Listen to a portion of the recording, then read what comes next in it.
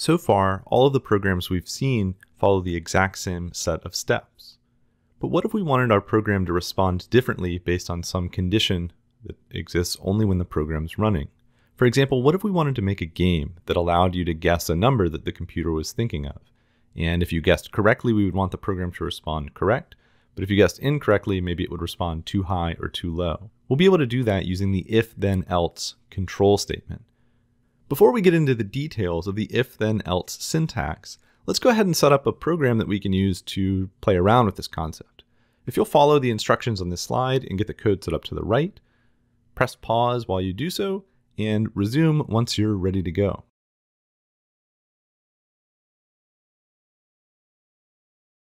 Great. Let's talk through what's going on here before we dive into if-then-else statements. So, if you try playing this game and you enter an incorrect guess, like say 2, I'm thinking of a number and the guess is 2, we get a pretty unhelpful result. Your guess is game over. However, if we guessed the correct answer here, 42, we would see that the guess is correct. And so this program is behaving differently based on a user's input. In the code, you can see that we're setting up a variable guess by awaiting the user's input on a prompt.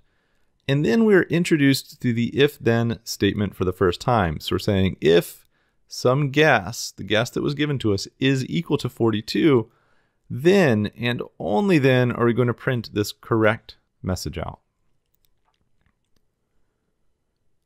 The general form of an if-then statement looks like this. You have the if keyword followed by some test, which is a Boolean expression. In our case, it was is guess equal to 42. And if that test condition is true, we're going to do what is inside of the then block. So we call if-then a control statement. And what we mean by that is that it's a statement just like any other statement, like an assignment statement, and that anywhere you can write a statement, you can write an if-then statement. But it's a little bit different than what we've seen before in that we're creating a conditional clause. So we're only going to do the statements inside of the then block if the condition in that test expression is true. And so just like a conditional phrase at the beginning of a sentence where you might say, if it is cold outside, then I will wear a jacket. Here we're adding a clause to the beginning of a statement, and so the syntax is a little bit different. If-then statements do not end in a semicolon. The test in the parentheses must be a Boolean expression. The result of that test must be either true or false. We can visualize this with a flowchart or a control flow diagram. And the if-then statement is a diamond. The diamond means we've reached a fork in the road, and we're going to go one way or another based on the result of some test. So when the test is true, we're going to go to the then block. If it's false, we're going to skip over the then block. We can visualize a flowchart on top of the code in our actual program. So we print your guess is, and then we reach this if statement. And the if statement is going to conditionally execute based on the result of this Boolean test. So if guess is equal to 42, if that is true, then we will print correct. After we've printed correct, we will continue on in our program and print game over. However, if guess is not equal to 42, this Boolean expression would be false, and we would only print game over. How can we improve this program? Well, wouldn't it be nice if it told you you were wrong instead of just saying game over? Let's try adding an else clause like the one to the right. So back in the example, if we write else, this is an else clause, we can print the word nope instead. And so now we're saying if guess is equal to 42, print correct. Otherwise, or else, print nope. So I'm going to save my program, and that restarted my program in my browser. And now I will guess, say 41 or 31. Your guess is nope, game over. So notice that we have a different conditional behavior here. But if I were to guess 42, the correct answer, we see that the guess is correct. And so depending on the user's input, we are making one choice in our program or another, and then continuing on to the end.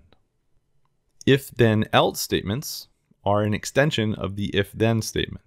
By adding an else clause after an if-then statement, we can have some code that runs when the test expression is false. We can visualize this with a flowchart as well, where we'll start at our test, and if that test is true, we're going to go and evaluate what is in the then block and skip over the else block. However, unlike an if-then statement, if that test is false, we're going to go to the else block, skip over the then block, and continue on in our code from there. What if we wanted our game to tell the user they guessed too high or too low if their guess was incorrect? Let's try adding the nested if then else statement that you see to the right in our code. So instead of printing nope, we will say if guess is greater than 42, then you guessed too high. Else print too low. And so notice that inside of the else block of the if guess is equal to 42, then print correct. Otherwise, we've got another conditional statement. And here we're saying if guess is greater than 42, print too high. Otherwise, print too low. So if I save my program and go back to my browser and try again, let me try running, say, a guess of 10. And we'll see that my guess was too low because the correct answer was 42. We could try this again with 100. The guess was too high. But if we guessed 42, we would see that the guess is correct. So the way that we think about the code flowing through this program is that if this statement is true, we're going to print correct, and we're going to skip over everything inside of the else block. Even if there are nested conditions, we're never going to evaluate these because this first condition was true. We went into the then block, and we would skip over the rest. However, if guess is not 42, let's say guess was 41, we would skip over this block, we would not print correct, and we would then reach this statement. And we're evaluating top to bottom. The same rules apply here. So we're going to ask, is guess, which is 41, greater than 42? No, that is false. So we're not going to print too high. We're going to print too low. Let's consider another evaluation here, which is what if the guess was 43? 43 is not equal to 42, so we would not print correct. We would ask this next question, is guess, which is 43, greater than 42? That is true, so we would print too high, and we would skip over this else. In any single run of this program, convince yourself that only one of these three messages will ever print. You could never run this program such that multiple of these messages would print at the same time.